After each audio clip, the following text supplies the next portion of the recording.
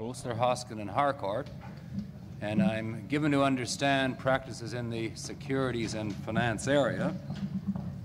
Peter has been a special lecturer in the business law program at U of T, has done a bit of writing in his day, and occasionally between athletic activities and attending peculiar theatrical performances, does a bit of work in the area he's going to talk about. Peter's subject for today is new instruments in public financing. After hearing Coleman, I wonder if those instruments are swords and shields and scalpels and nooses, or just what they are, but I'll turn you over to Peter to find out.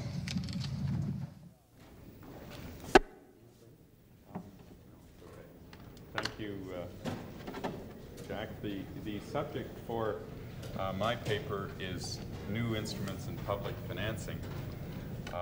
The subject is a topic at this year's special lectures for a number of reasons, but the most relevant reason is probably I don't think ever before have investment dealers, corporate finance departments, and their legal advisors been forced to innovate to the same degree in order to raise capital. The pressure to innovate is a product of our economic environment. Because of the depressed state of our equity markets, issuers look more to preferred share offerings with equity kickers rather than straight equity offerings. The volatility of interest rates has resulted in debt instruments with shorter average terms and a variety of other provisions designed to protect both the borrower and the lender against dramatic fluctuations in interest rates. The economic nationalism of certain of our governments, reflected in such programs as the National Energy Program, has given new significance to constrained share financings. High incomes, high taxes have generated some interesting tax shelter vehicles.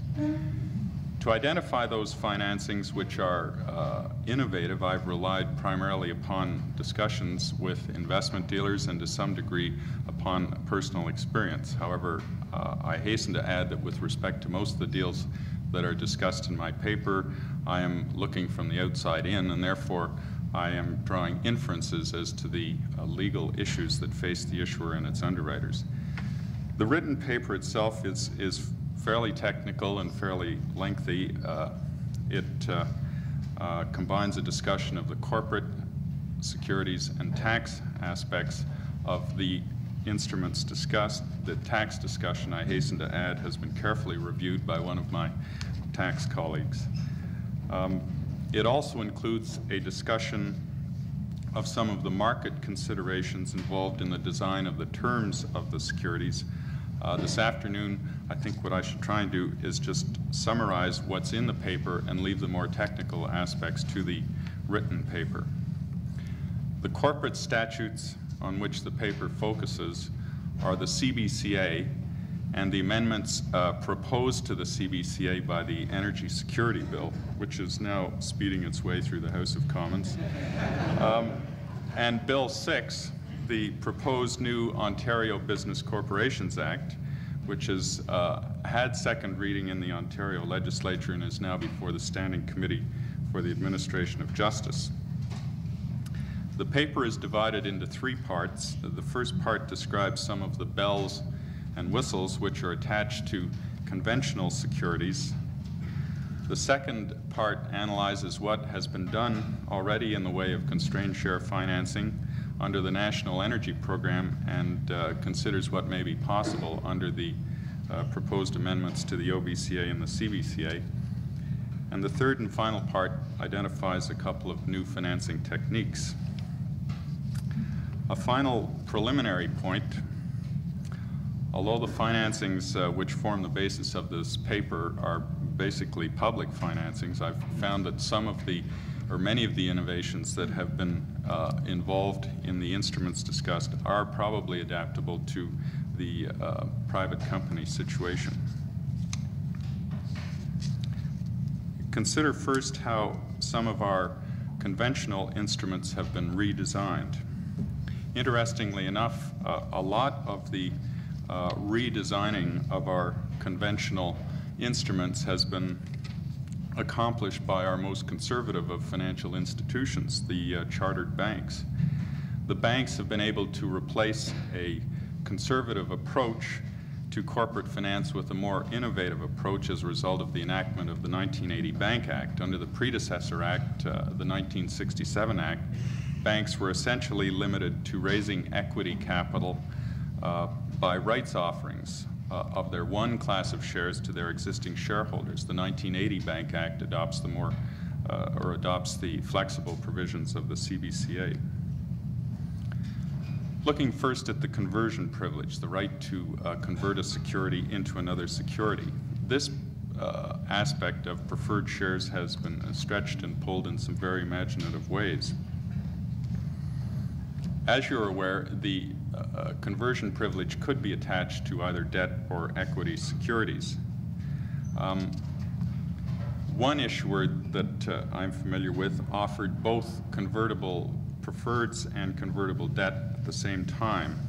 This was the approach used by the Royal Bank when it offered on the same date last November $200 million of convertible preferred shares and $150 million of convertible debentures. Both prospectuses were cleared at the same time, and the underwriters were able to offer investors a choice between debentures, which would generally appeal to tax-exempt investors, such as pension funds, because of their higher yield, and the preferred shares, which would be of greater interest to tax-paying investors. Offering debt and equity at the same time may become a more common financing technique, a public financing technique. With the volatility of our securities markets and the windows for particular types of securities opening and closing overnight, issuers will want to be poised to be able to jump through those windows with either debt or preferred shares on short notice. The conversion feature on a security facilitates the sale of securities in difficult markets and also enables the issuer to save an estimated 3 to 4% on the dividend rate, which would be required on a comparable security without the conversion feature. A point to note about the legal framework in which convertible preferred shares are authorized, both the CBCA and Bill 6, the new OBCA, provide that if the authorized number of preferred shares is limited, then both acts will require the corporation to reserve and to continue to reserve sufficient authorized shares to meet the exercise of the conversion privilege. Reserving shares is done by way of a director's resolution, and normally a note would be made against the share capital of the corporation in its balance sheet disclosing the reservation. We normally think of the conversion privilege as being exercisable only by the investor. However, two of the banks, Bank of Montreal and the Royal, issued convertible preferreds during 1981, providing for the conversion privilege to be exercised not only by the holder, but also by the bank, the issuer. Now, the market acknowledges that there are legitimate circumstances where the issuer should be able to force the holder out of his preferred share and thereby relieve the issuer of the obligation of paying dividends. And normally this would be done by providing in the terms of the preferred share that if the underlying common shares are trading at a specified premium over market, the preferred shares may be called for redemption by the issuer, and the wise investor will convert his shares and realize his premium. In the case of the two bank issues, the banks themselves can cause the conversion of the preferred shares if the common shares, again, are trading at a specified premium over the conversion price. This technique of forcing the conversion makes a lot of sense for banks who would require the consent of the Inspector General of Banks if they were going to redeem the shares, or at least propose to redeem the shares in order to trigger the redemption. But I think the technique will also make sense for other issuers because it would remove the uncertainty attached with using the market call through the redemption, the uncertainty of knowing how many shares will be converted, how many shares will have to be redeemed, and providing for or trying to guess at how many shares will be redeemed. Variations in this forced conversion technique are possible. For example, the conversion ratio could be adjusted so that the shareholder gets more shares if the bank exercises the conversion privilege than if the holder exercises the conversion privilege.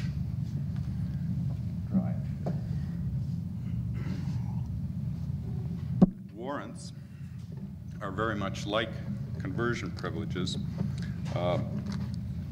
As you're probably aware, warrants are not normally issued alone. They're usually attached to some other security.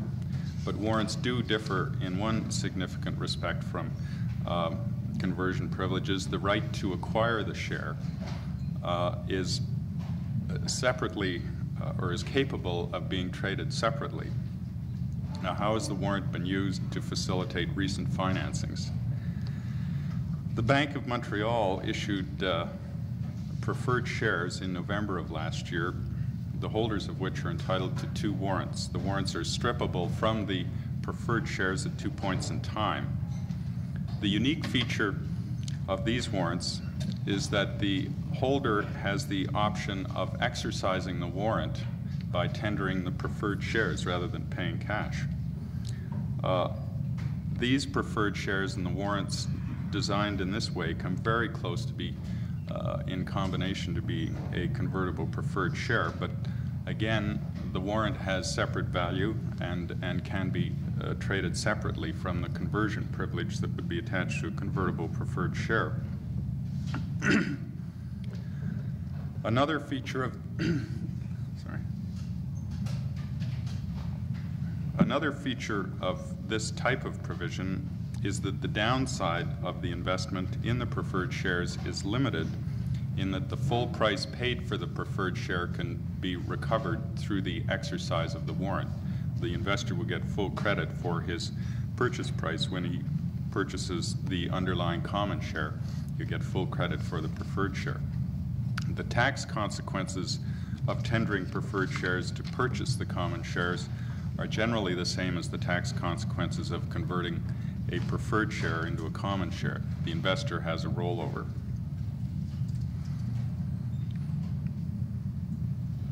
It's possible, a variation on that warrant exercise feature is possible. The warrants could be exercisable by applying shares issued by an issuer other than the issuer of the warrant. And this is a feature in the Dome Pete common share purchase warrants that proposed to be issued in connection with the arrangement of the Hudson's Bay Oil and Gas. The Dome Pete warrants will be exercisable by tendering shares of Dome Resources, which is a company related to Dome Pete. Another variation on the terms of warrants that was introduced this year was introduced by the CIBC. It issued warrants carrying the right, it issued preferred shares carrying the right to receive warrants. However, the preferred shares were to purchase, the warrants were to purchase additional preferred shares rather than common shares. And this would mean that if all the warrants were exercised at some later point in time, the issuer would have, in effect, doubled the size of its original issue without the additional cost of a second prospectus offering. There is an aspect of the closed system under the Securities Act that is applicable to the exercise of conversion privileges and the exercise of rights under warrants that should be carefully considered by new issuers of preferred shares and warrants. The trade involved in the exercise of the conversion privilege or in the exercise of the warrant is clearly exempt from the registration and prospectus requirements of the Act.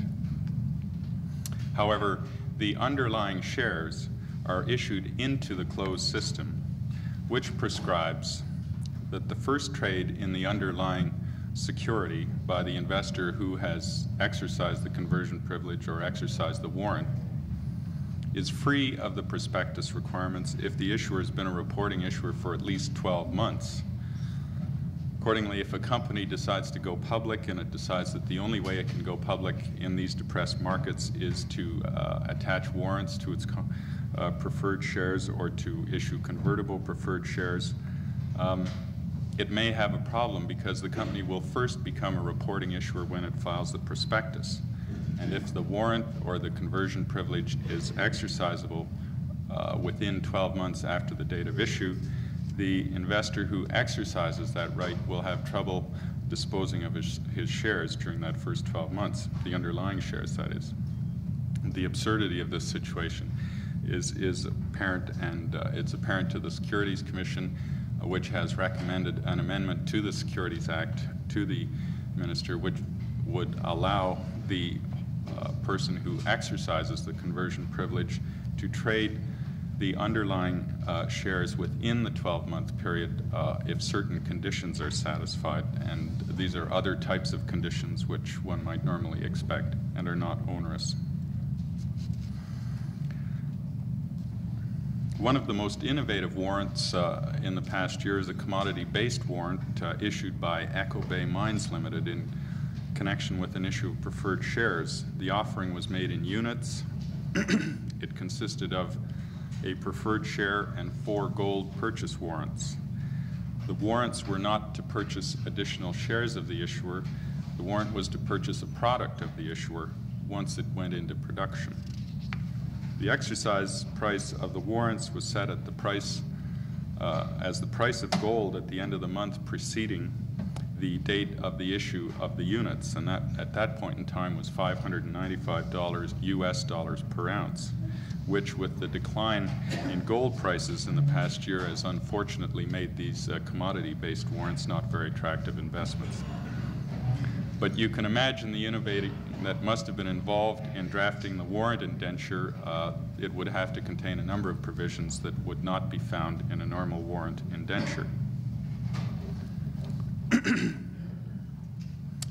Back before the November 1978 budget, when preferred shares were being designed to look like debt securities, variable rate dividends were a common characteristic of preferred shares. Typically, the dividend rate was designed to float with the prime lending rate of a designated chartered bank. The floating dividend rate continues to be a characteristic of a number of preferred share offerings, again because of the volatility of interest rates and because of the demand for investors against protection or for protection against rising interest rates. One example of this is, again, one of the banks, the TD Bank, issued variable rate preferred shares last year with a dividend rate equal to 1 3/4% plus 1/2 of its prime lending rate.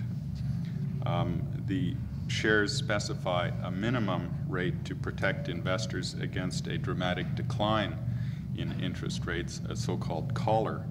However, this was the type of concession which was probably not too difficult for the underwriter to wrench from the issuer, particularly in view of current interest rate trends.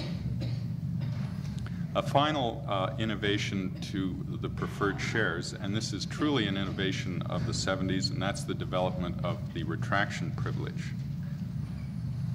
The retraction privilege, like the variable dividend rate, resulted from efforts to simulate the terms of a debt instrument in the terms of preferred shares.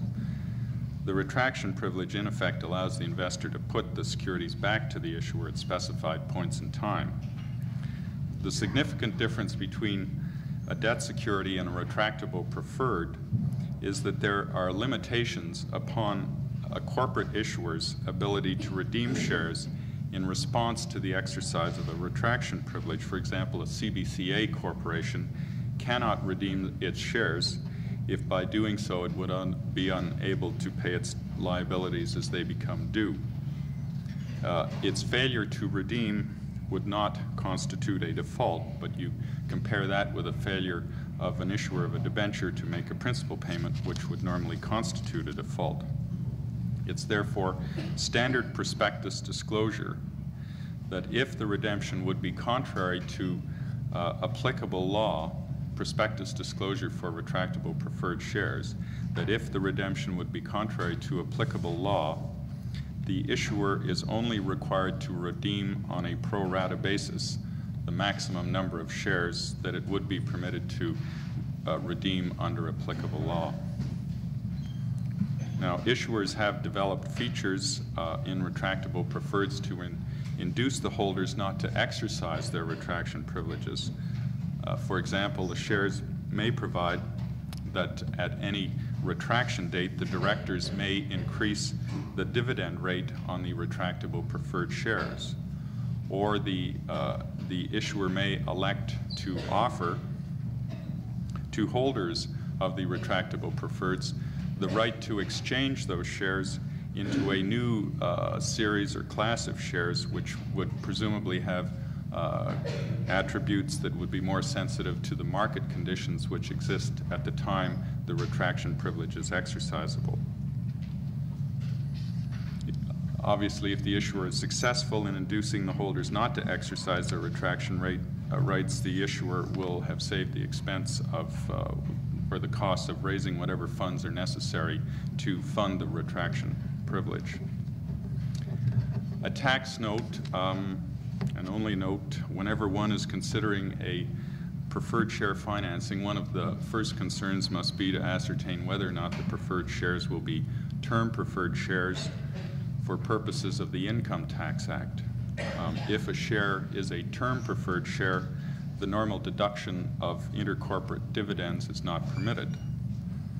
In the November budget, it was proposed to expand the concept of term preferred shares to reduce after-tax financing. It was proposed that the deduction for intercorporate dividends not be permitted where within 5 years from the date on which the shares were issued, the holders of the shares could require the redemption, cancellation, or reduction of the paid-up capital of the share. Obviously, this is a key provision to any lawyer who is designing the terms of a preferred shares, the 5 years being the magic number. The foregoing are some examples of features developed for conventional financing instruments to raise capital in difficult market conditions. I'd like to turn now to a discussion of constrained share financings, an area of corporate finance which puts additional pressure on lawyers to innovate. Indeed, I've taken the opportunity provided by writing this paper to get carried away a bit by constrained share financings, because I'm so amazed at the implications for our securities markets of constrained share financings.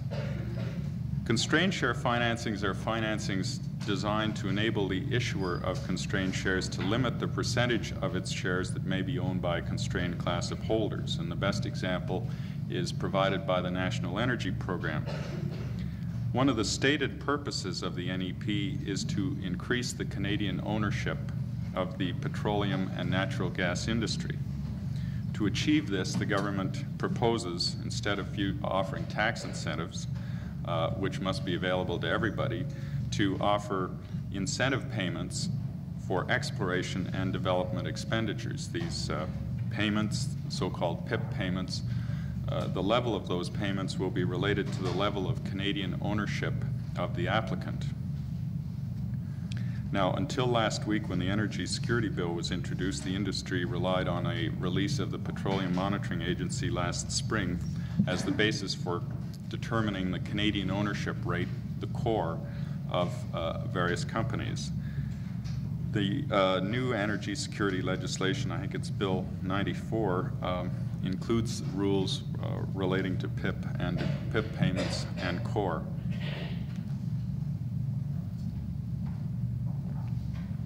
For our purposes, it is sufficient to note that the NEP-motivated constraints on shares are responsive to a twofold test. Number one, the applicant must be Canadian-controlled, and for purposes of the core rules, Canadian control is determined by relying on provisions in the Foreign Investment Review Act. The applicant must not be a non-eligible person under that act. And secondly, the core of the applicant, the Canadian ownership rate, must be at a specified minimum level before it can qualify for incentive payments. And the amount of the payments, it fluctuates with the level of the core of the applicant.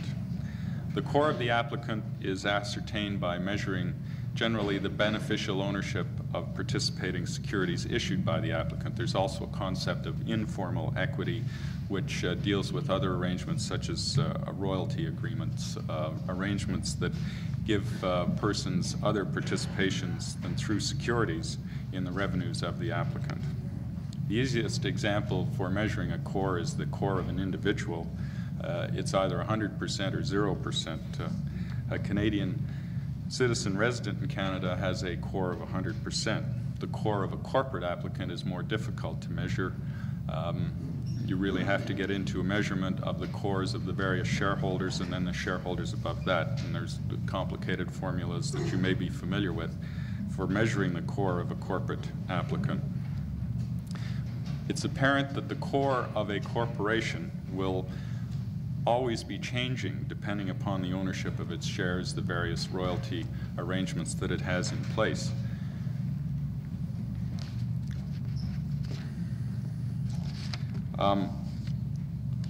This stuff is really technical, but when it has to be seriously considered by every company that is spending money out in the oil patch, the implications, I think, for all of us are profound.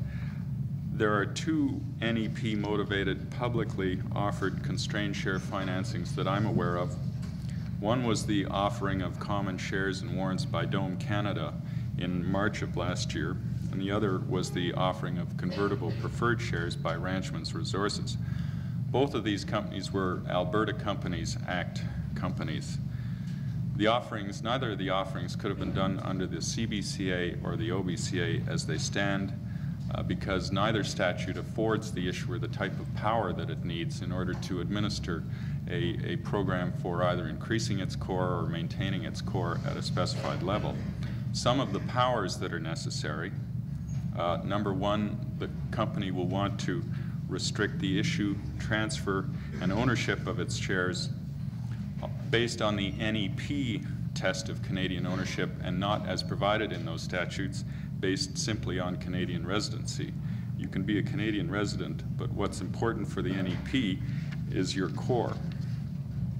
Secondly, the issuer must have the power to require its shareholders to provide it with the information necessary so that it can measure its core.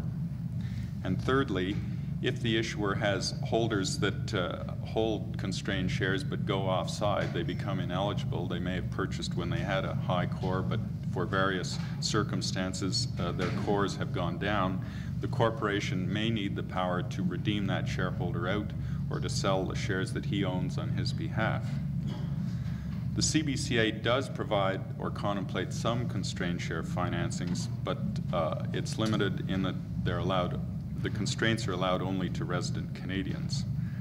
The OBCA is very vague. It allows restrictions on the transfer of shares of public offering corporations only if the restrictions are necessary for the purpose of achieving or preserving the corporation's status as a Canadian corporation, and that term is not defined. There are no sanctions to administer or enforce the constraints. And another factor, which I guess we're all becoming sensitive to with the CBCA, is the existence of dissenting shareholders' rights. These must be taken into account whenever a corporation is contemplating changing its charter so that it can, in effect, control its core.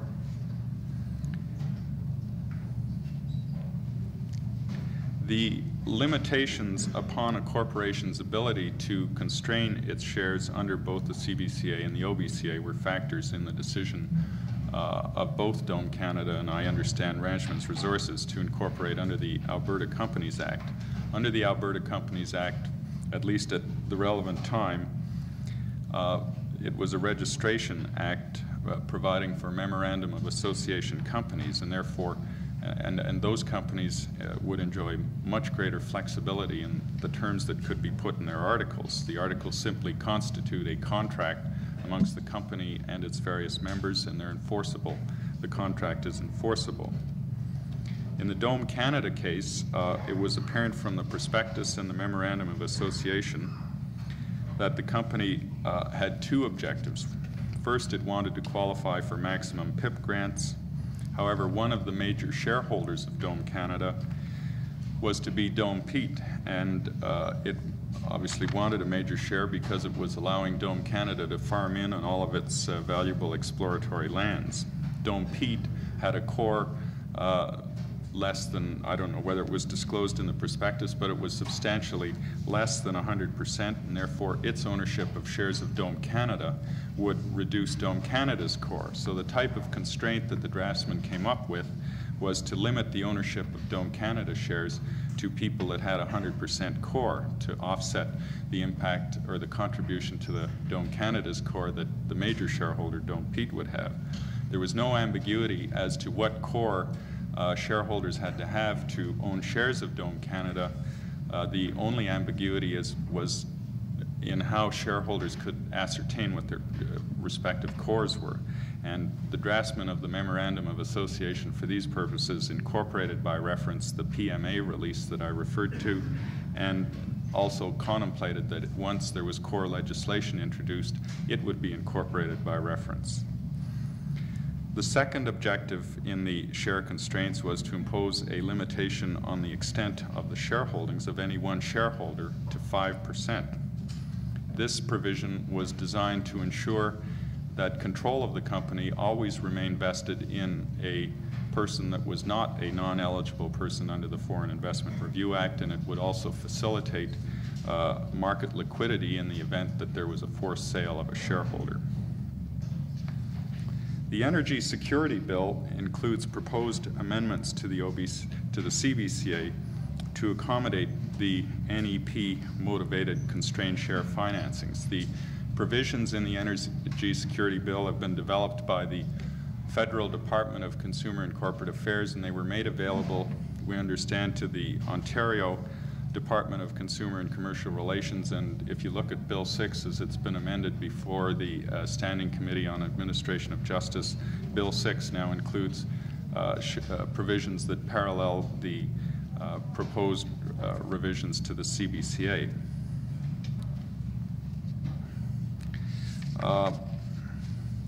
In summary, the types of amendments that are being made will first of all allow the imposition of constraints to which will constrain the issue, transfer, or ownership of shares of any class in order to assist the corporation or any of its affiliates or associates to qualify for grants. It's not stated in terms of the National Energy Program, but the language is clearly responsive to the National Energy Program. There are important amendments to dissenting shareholders' rights. On the one hand, dissenting rights are conferred in certain events. On the other hand, dissenting rights are taken away. They're conferred if a corporation, say a one-class share corporation, common shares, it imposes constraints on that one class of shares, then the shareholders of that class will have a right to dissent. I can't imagine many corporations wanting to constrain an existing class of shares. It would just be too expensive unless it was a private corporation with, say, 100% core that was contemplating going public. The other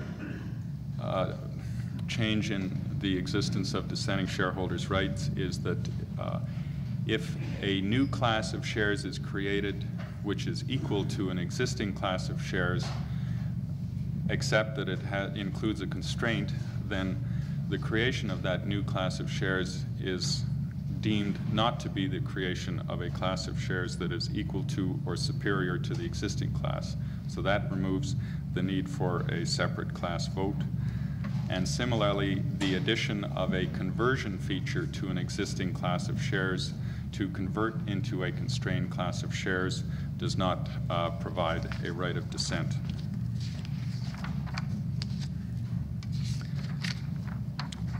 In the written paper, I've taken some examples of companies with various share structures and contemplated when dissenting rights would be available and when they wouldn't be.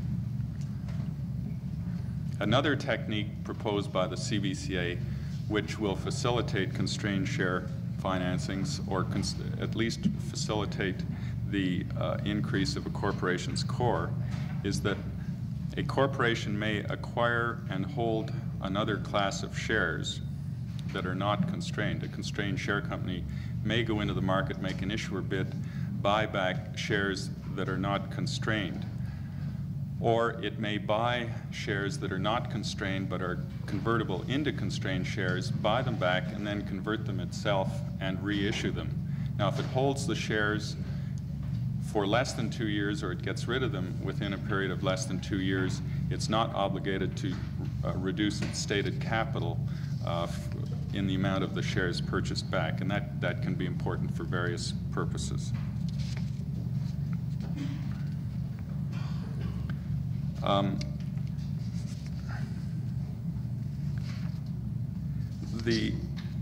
I heard the word draconian in the last lecture. Perhaps the most draconian provision in both the CBCA and the proposed OBCA is the ability of CBCA companies to sell out the shares of ineligible holders.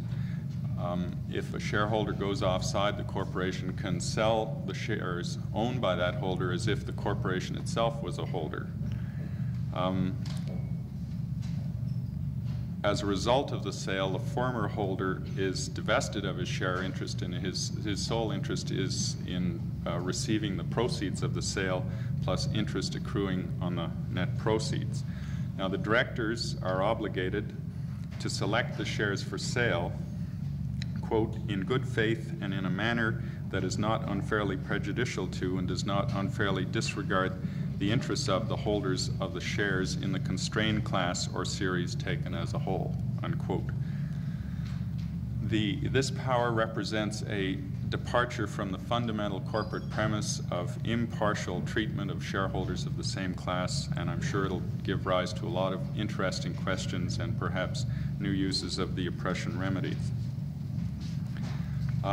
Again, in the written paper, I've given a checklist of various considerations to be taken into account in formulating share constraints.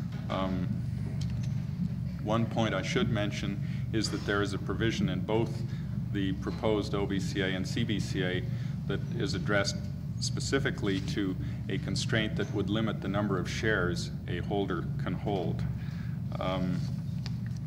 The possibility of constraining shares to limit the extent of a shareholder's holdings might be tempting to a corporation which is a potential target for a takeover bid if it could show that without the limitation, its ability to qualify for PIP payments or the ability of any of its affiliates or associates to qualify for the payments might be adversely affected. Don't forget policy, OSC policy 358 on uncommon equity shares or restricted shares. That policy could be relevant to a constrained share company, particularly where the constraints relate to the extent of each shareholder's holdings. As I say, when I start thinking about this area of the corporate law, I start thinking about what impact it will have, or constrained share financings will have in our securities markets. Constrained share financings will obviously eliminate a large segment of potential purchasers of shares for resource companies. It will further contribute to the thinness of our equity markets in shares of resource companies. It'll drive these prices down. Before any constraints are introduced on a company's share capital, the corporations will have to look very hard at these implications. Finally, let me touch on two financing techniques. And this is out of the constrained share area. And these two techniques I would characterize as innovative. The first is the so-called flow-through financing. These financings are intended to provide investors with a shelter from income tax, and those of you who are lucky enough to be looking for tax shelter and lucky enough to be looking for tax shelter right at this time of the year may be familiar with the recent flow-through financing offered by Newmac Oil and Gas. it's a fairly typical, or is fairly typical, of the flow-through financings that I have observed.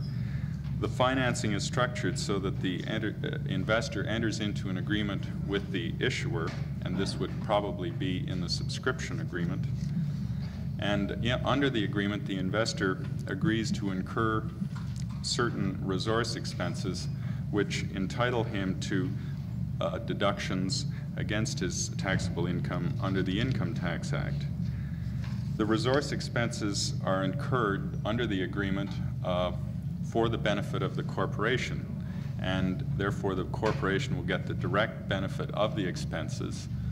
The consideration for this benefit are the shares that the corporation will issue to the investor, and then the tax deductions flow through the corporation to the investor. We may see more of these financings because in the November budget, if you read it, the government is apparently trying to encourage this type of financing. Under the November budget, it proposes to treat shares received by the investor in these circumstances as capital property with a nil cost base.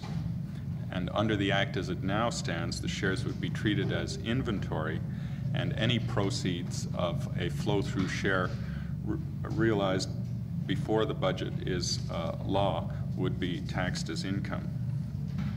The other innovative financing technique, which I'd like to describe briefly, is the so-called debt equity swap. The technique is best described by example. The Bank of Montreal has a couple of series of debentures outstanding. They were issued some time ago by public offering. They have coupons of, I think one was 9% and the other was 9.25%. What the bank did was it convened meetings of the holders of the debentures under as provided in the trust indenture, and at the meeting it proposed extraordinary resolutions to the debenture holders, and under the resolution a right to convert the debentures into common shares for a period of 30 days following the meeting was included or added to the terms of the debentures. And the conversion right was structured so that it would be attractive to the debenture holders. That wasn't too difficult because debentures with these coupons in today's markets were trading, I think they were issued at, say, $1,000, they're trading around $800. So the conversion rate is set so that the debenture holder realizes a premium over the market value of his debenture when he swaps the debenture for common shares. The common shares themselves can be priced at a bit of a premium as well, so that the issuer wins both ways. The investor is happy because he gets the premium, and the issuer is happy because he realizes an unrealized asset on his balance sheet. He's got the face value of debt at $1,000, and yet he pays something less than $1,000 to realize the asset. The swap done in this way is very sweet. There's a prospectus exemption for the issue of the equity shares, no prospectus costs involved. The debenture holder generally has a tax rollover, and it's a tax-free event for him. The U.S. approach to the debt equity swap is a little different. It's basically an underwriting of equity shares for which the underwriter, instead of paying cash at the closing, he tenders debt that he has lined up in the market. And as I understand it from the Forbes article that I read, the swap done in this manner is a tax-free reorganization, and therefore it's a tax-free transaction to both the issuer and the investor. I don't think that's the case in Canada, so we haven't seen any debt equity swaps done in that manner. If we do, and there's convertible debt involved, then we'll be getting into the issuer bid provisions of the Securities Act and the CBCA if it's a CBCA issuer.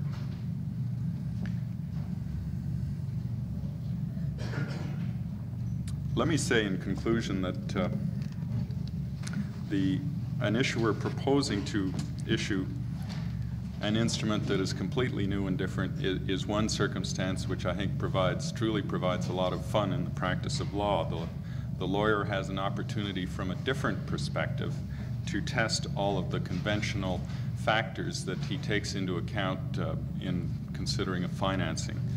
The conventional factors include the statutory authority for the issuer and the instrument, the tax implications. If the security has a kicker attached to it, a kicker exercisable at some time in the future, then the tax and securities implications of the exercise of that right will have to be analyzed. The eligibility of the new instrument for investment, whether the security can be listed, and so on. Perhaps the greatest potential source for fun in this area is that the lawyer may have an opportunity to influence policy. Securities commissions have been issuing policies at great rate. Your instrument may trigger a policy, and yet you may be in a position to influence the terms of the policy or even government legislation.